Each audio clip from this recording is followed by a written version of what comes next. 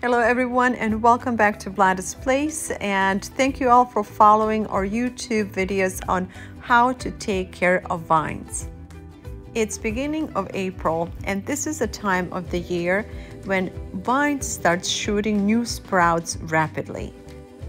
I'm spending a day in my vineyard with my friend Perfecto, who will teach me how to properly thin the overgrowth to ensure that we have a lot of fruit for the next season and that we allow a maximum growth of future vines and obviously the fruit itself.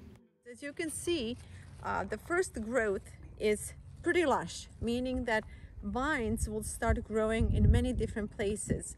And during this early stage, which is usually end of March, beginning of April, you're gonna see a lot of new shoots coming from the vine. Now the question is, which ones do we want to keep and which ones do we take out? So in this case, we have a whole bunch of different vines growing out of the one spot. So we're gonna take time to kind of evaluate which ones we want to get rid of and which ones we're keeping. So Perfecto, look at this. There are lots of them here. Okay. All the little ones. Okay, they're going. Okay. Okay. Aquí limpiarlos estos, sí. Hay que dejar solamente estos y estos. Okay, so we're leaving just the big ones. How many do we want to leave? Okay, este también se puede limpiar, está muy pequeños. All the little ones are going off. Okay. Este, aquí también hay que limpiarlo. Limpiar esto y ya. Okay, so basically 3. And now they have a lot of air in between them. I'm going to go on the other side and take out the little ones too. Okay, should we leave one here in between? Este hay que dejarle un... Just one? Yeah. Okay. Sí. Very good. Let's look at some other ones here. Okay, Perfecto saying this one too. Okay, yes. And so Perfecto was telling me that sometimes these lower lines, we kind of want to leave them because we want them to get strong. So by the next year, when we come back to prune the vineyard, we will prune it here.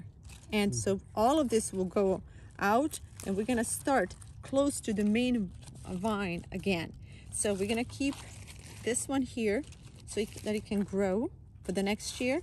And this year we're going to get the grapes off of this area and some off of this area as well. But next, following the following spring, we are going to cut it here and start a new main vine out of this one. Okay, basically pick the 3 strongest ones to leave to grow. And he also mentioned in between each vine you want to have about 6 inches. 6 inches. Okay, so this one, I don't know how good you can see it, but we have some vines growing on the bottom. Okay, let's see. There's another one here. This one too. And now we have 3. This looks good. I don't know if you can see it. 1, 2, 3. Okay, and look, the grapes are already forming. So this is looking good. All right, let's just repeat that again. This one is pretty big here. This one has 4 strong vines growing. So I would say that we let's take this one because it's a little bit lower. Okay, this is another great example where Perfecto was showing me that what he showed us earlier is how you want to keep the fresh vines closer to the mother vine, meaning that we are saving this one this year. We're going to let this one go up. We will let this part come to fruition, but next year again we are going to cut it here so that we have a new shoot close to the main vine. So again, approximately about 3 strong vines. 1, 2, 3. And basically all you need to do is to clean anything that's on the bottom, everything that's growing downward, clean that, and make sure that the vines have enough air going through them. And basically that's that. One thing also to keep in mind, and something that Perfecto just told me, is during the early spring, there's always a chance that weather can suddenly change. And these vines are very delicate at this stage, so they can easily freeze. So his suggestion is Although you should leave 3 vines growing here and there, leave a little extra just in case the weather changes. Also, wind is a big issue for young vines, because if you get a lot of air, which we do around here, the wind can break some of these branches. So you want to make sure as you're thinning, you keep in mind on average to keep 3 strong vines, and every here and there you might leave just a few extra as a security cushion in case the weather changes or the winds come and knock some of these vines. So it's pretty simple, and I hope that we were able to explain it and show it to you. I will continue to film as Perfecto works, just to show you, what's the simplicity basically of eliminating the vines that grow on the bottom, or the small shoots, or the shoots that are just randomly growing, and keeping the nutrition focused on the main lines. I hope this all makes sense, and I hope that this video is helpful to you. However, if it doesn't, I would suggest to do some more research and check other YouTube videos. Just don't get frustrated, because it takes time to learn all this stuff. This is my 7th year, and I am still learning too. As you are thinning, you also want to take away these huge leaves, because within a week or 2, we're going to come back and we're going to spray these vines. And so you have to ensure that the spraying will penetrate in the lower part and the upper part of the plant. So he's going through the vineyard and he's taking away these big leaves. And again, that's because when we spray, we want to make sure that the chemicals will penetrate where they're supposed to go. He also mentioned that to be careful, because you don't want to strip too many of these big leaves, because first they're feeding the plant, and they're absorbing the sun energy, taking it to the roots and helping plant grow.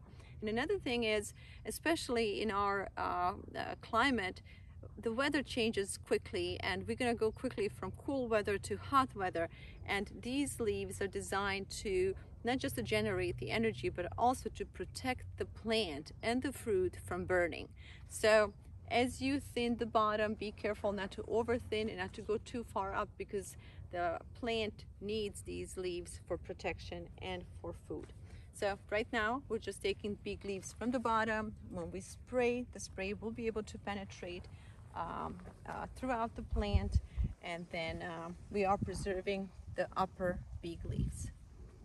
If you like to learn together with us, I would suggest to subscribe, so that when we follow up with the next video, you can stay in tune and learn together with us all the steps on taking care of vines. These leaves are full of nutrition. They're young and lush, so I'm not gonna waste them.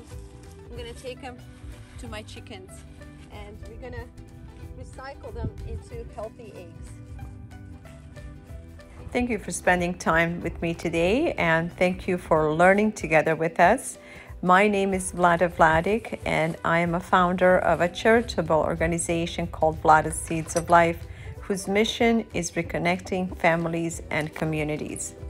A big part of my charitable work is focused specifically on teaching young families and kids important life skills like growing their own food and learning how to prepare it. Passing on these important life skills onto younger generations is more important than ever.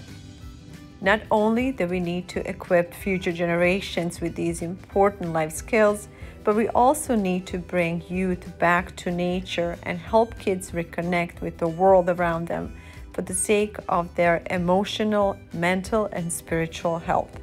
You can follow our work and progress by subscribing to our channel, and also by keeping an eye on your public access television station for our family program called Cooking and Kids.